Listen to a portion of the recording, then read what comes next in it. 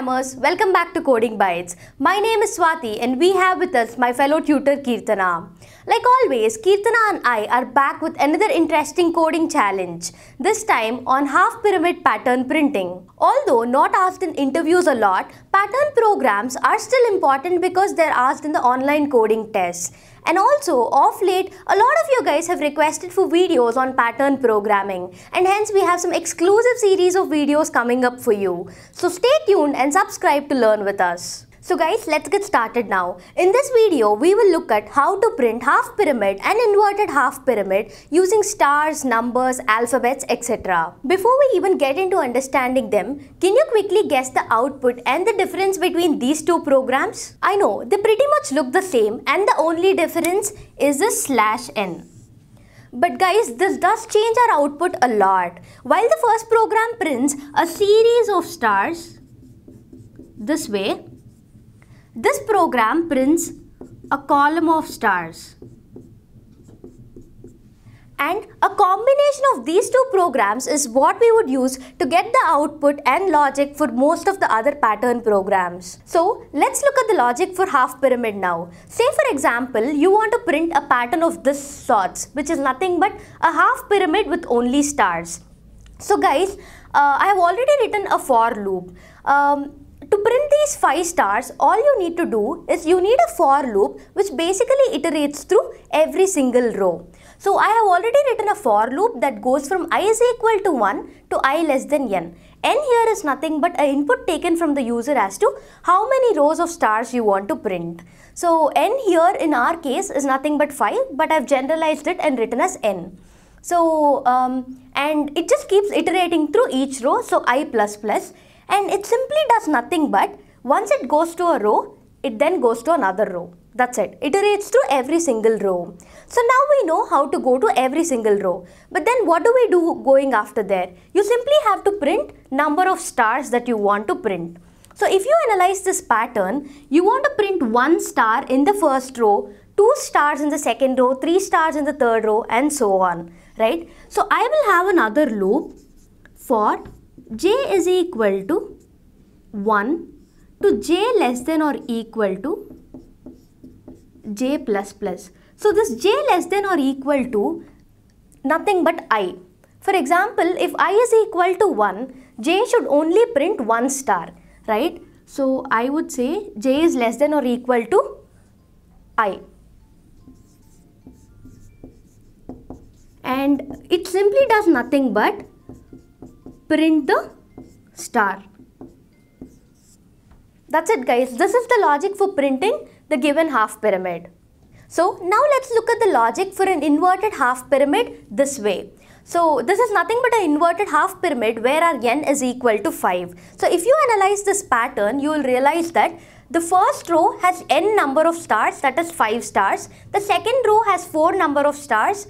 The third row has 3 stars and so on. So to obtain the logic for this program, it is pretty much the same as our previous program guys. The reason being, the outer for loop need not change. It just performs the function of iterating from row to row, and in this program as well we need to do it. What changes is the inner for loop which decides how many stars need to be printed in each given row. So to obtain the logic for this, let us assume only the first row and see how to write a logic, that is the j loop for this.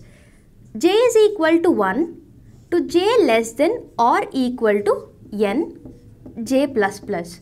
So j is less than or equal to n because in our case in the first row we want to print 5 stars. So I start from 1 and go on till 5.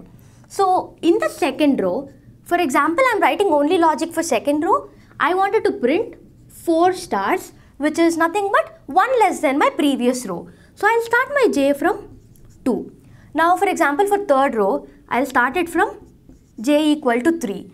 So this goes on. So in simple, if I have to generalize, it will be j is equal to I to j less than or equal to n j plus plus.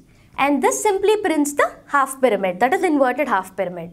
So guys, the previously discussed logic works for all values of n.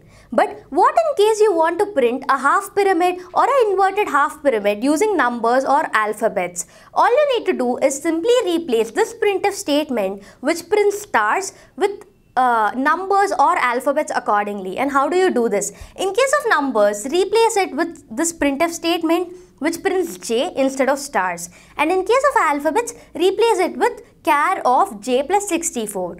If you are wondering what this char of j plus 64 is, it's nothing but you're adding 64 because the ASCII value of a, that is a character alphabet, is 65.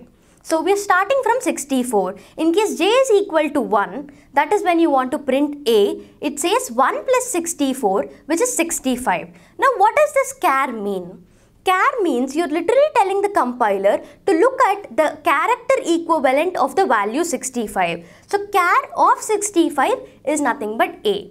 So this is how you do it for printing alphabets and numbers. Since we are clear with the basics now, let us look at a slightly complex pattern program, this one. So this is nothing but the exact reverse of our initial pattern. So to understand the logic for this, let's quickly head to the compiler window and execute it with Kirtana.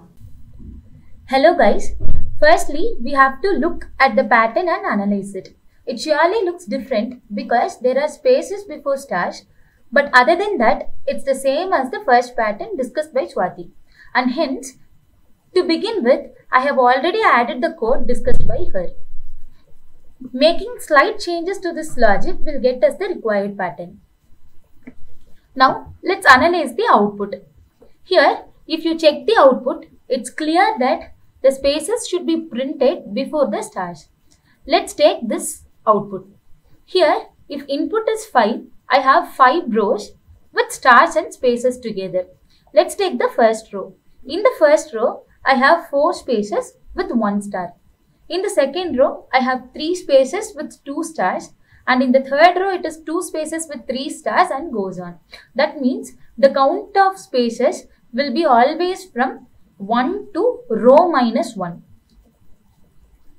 Sorry, if the row number is from 5, it will be row minus 1. Let's say if row is 1, row number is 1, it will be 1 to 4. And if row number is 2, it will be 1 to 3. And if row number is 3, it will be 1 to 2. If the row number is 4, it will be 1 to 1. And if row number is 5, it will be 0. The number of spaces should be printed will be 0. Now let's try to write the logic for the same. So let's use the variable say k. I'll assume that k starts with I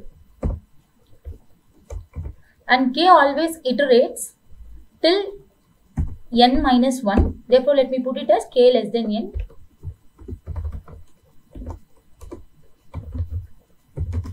And let me print the space. Now, let's discuss how this for loop will execute. For the first time, when I is equal to 1, k takes the value of 1 to 4. Therefore, 4 spaces will be printed. After this thing is done, the control will be transferred to next for loop. Now here, this for j is equal to 1, j less than or equal to I, j plus plus, 1 star will be printed. Therefore, the first row will have 4 spaces and 1 star. This is how the entire loop will be executed. Now let's try to save and compile. As you can see, all the test cases are passed.